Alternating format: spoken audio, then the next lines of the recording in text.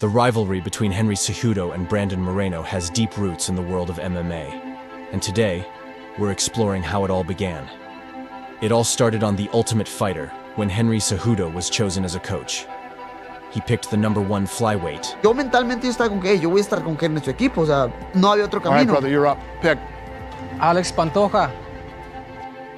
A decision that left his training partner Brandon Moreno out of the mix. We had no idea how the seedings were. So if I picked the #1 seed, the number 16 seed was going to the opposite side. Brandon Moreno. This choice would ultimately lead to Moreno being eliminated from the competition by that very same fighter.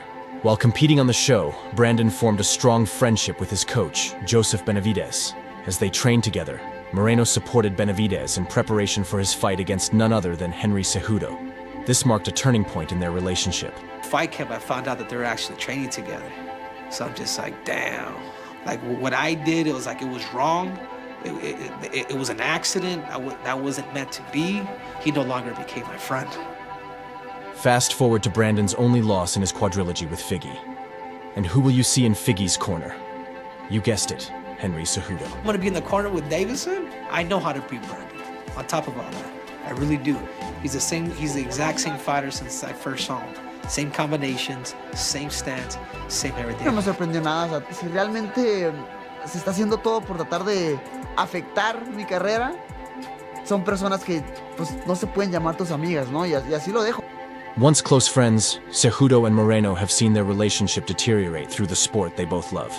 It's a classic story of rivalry, fueled by competition. With their history and unresolved issues, fans are wondering, isn't it time for these two to step into the octagon?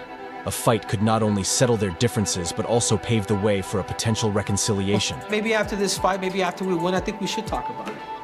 I don't want him to feel like that towards me. We can talk about it, whether he wins or he loses. Sports is about coming together and then hashing it out. Because we were friends at one point. As the MMA world watches, the question remains, will we see Cejudo and Moreno face off? Only time will tell, but one thing is clear. This matchup is a must-see for any fan. What do you think? Should these two settle the score in the octagon? Share your thoughts in the comments.